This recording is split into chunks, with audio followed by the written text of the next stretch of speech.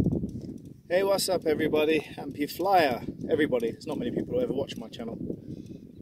So, I go over it again and again and again, but yes, I'm an amputee that foot launches a paramotor. Today I'm at my airfield and I'm about to go fly. But I thought it might be quite good to show you, I'm just going to change my angle a minute, what it's like to be an amputee and how I prep to fly. Because obviously, 2 false legs doesn't make me a normal person. So, I'm going to take you through the process of being an amputee and how I prep. First of all, baby wipes. Being an amputee is a sweaty job. Our legs sweat constantly.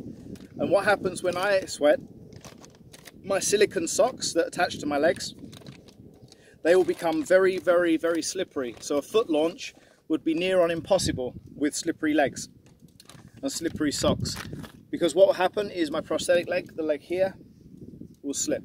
I'll show you what I do. Basically, press the button to release my leg. My leg, it's now off. These are called spacing socks. This is single sock right now because I've driven here. When I fly, I do a double ply. I put 2 of them on, 1 leg. That spaces my leg very, very tightly and helps to eliminate any issues when I fly, like my leg slipping.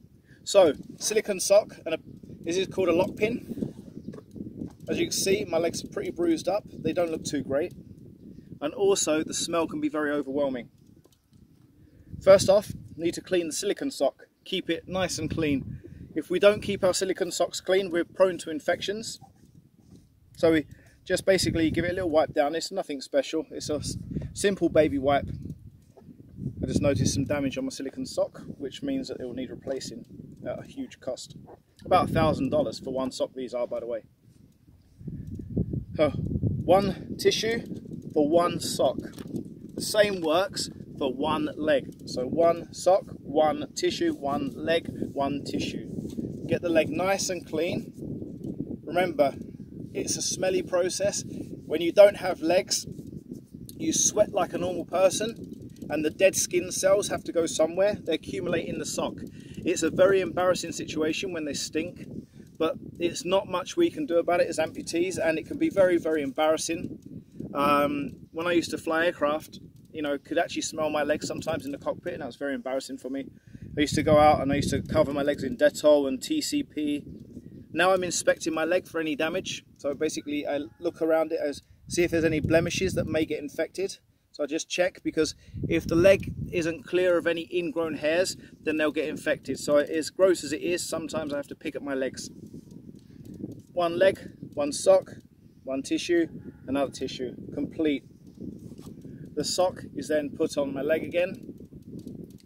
So we have to push the pin all the way down, and then we slide. I've got to put my finger here. If I look there, I can feel the pin. That guarantees I'm going to put it in the center. So when I roll the sock back on, it's completely centered on my leg. 1 complete. I'm a double amputee. Didn't I tell you that? Oh, I know you know already. Anyway, number 2, exactly the same process. Remove the leg. By the way, just an update, this is called an elite blade.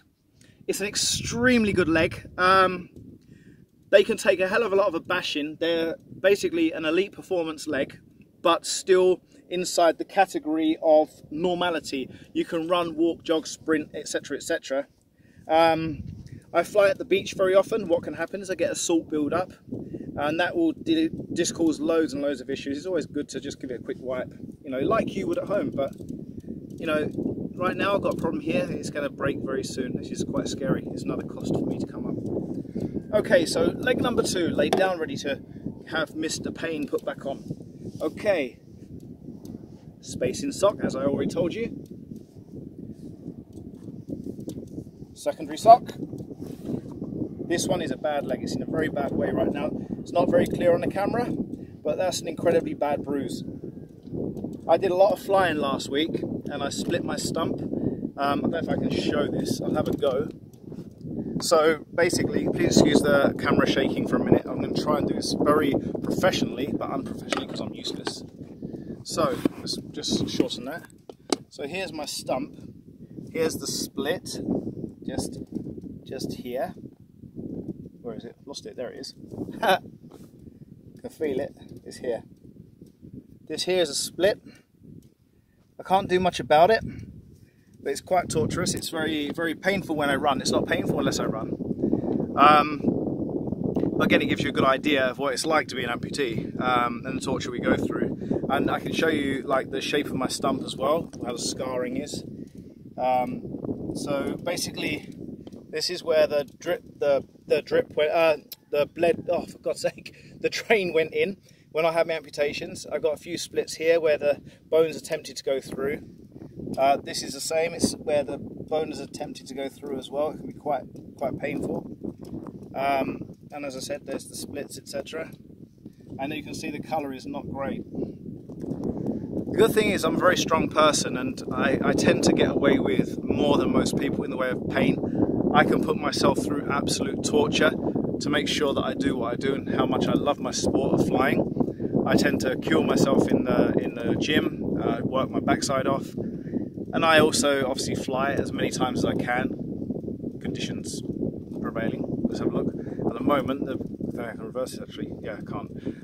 The conditions aren't great. It's very, very windy. So I'm going to finish the process for you, explaining how I do everything. Just, it gives you an idea what it's like to be an amputee, doesn't it? Especially one of the foot launches. And for any new paramotor pilot out there or new amputee, it sort of gives you the inspiration, I hope, that everything is possible, no matter how big or small. Never fear life, be life, live life and enjoy life. Because when we take away everything we've got in our life, we're left with nothing. So why not enjoy it and make the most of what we have left? Even if there's stumps, we can do so much more than we want to do. We just have to force ourselves. So, hoping to put this camera back where it came from, and hopefully keep everything in line. Please excuse me, I've got to lean. It's not very easy to lean. So the final process, as I was doing, that should give you enough of an angle. I'm trying to also stop my camera falling over. There we go. That should stop it. Please don't fall. So there we go. Let's get myself back into shot a little bit more. So we do exactly the same process. We take the cleaning tissues. Baby brands are good. Disinfectant brands are fantastic. I have a 2-year-old child with Down syndrome, so this works for me. I can steal his stuff. So, process is reasonably quick. You're just trying to get the old sweat off, the old salt, because you don't want to get infected. So notice this hole in my socket is going to be expensive, so I need to be careful with that. The tissue's not discoloured, which means that's a good sign. It's not too bad. The sock as well, when I clean this, it just takes away some of the residue that's been left behind by my leg, the skin cells, etc.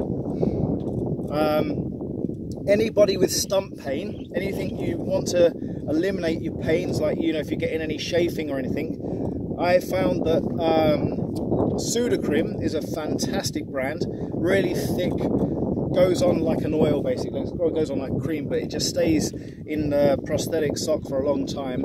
And then cleaning it's very simple as well. Don't use Vaseline, it leaves a horrible residue, and most of the time it's almost impossible to get off.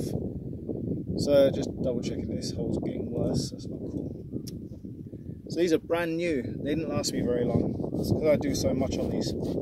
These are £1,000 a shot, or $1,000. It's a hell of a lot of money for a piece of silicone, but without it we can't do a thing. So swings and roundabouts, I guess. So now I'm making sure that hole went to the back of my leg. So now I'm pushing the air out. So you've got to get the air out of the sock. If there's any air in the sock, that can give you issues like infections later on in life. By the way, I'm itching, I'm not having a, you know, because obviously the sock goes to that point. It's the first time my skin's felt air, oxygen and air for a while. So I had a little hole in the sock here, so I'm going to re-remove this one. I need that hole to go behind, so it doesn't stretch anymore and split further down, and that will help give you a longer shelf life with these. So that's basically the process of getting ready to fly. And this process is repeated every single time I fly. Whether I've flown once in one day or 5 times, I will land and I will check my legs. I will clean if I have to clean. If they're sweating, I must clean them. Normally after failed attempts of takeoff, then I will definitely be cleaning them because they sweat so much. Oh, there it is. I'm looking from the other sock. These also make very good breasts and willy warmers. So there you go. Okay, so that's basically the process of being an amputee paramotor pilot foot launches, how I have to deal with it. I try to give a lot of information as an amputee, whether it be about paramotor pilots or about flying in general, and also about the pros and cons of being an amputee. So if you feel that I can inspire you or I've managed to help you in a little way, don't forget to like and subscribe to my channel. I can't speak, I'm tired. This is coming to you all the way from Thailand, Bangkok, Thailand, and I wish you all a fantastic day and hope that there's some solace in being an amputee in life, because not everything is bad. Peace out, everybody.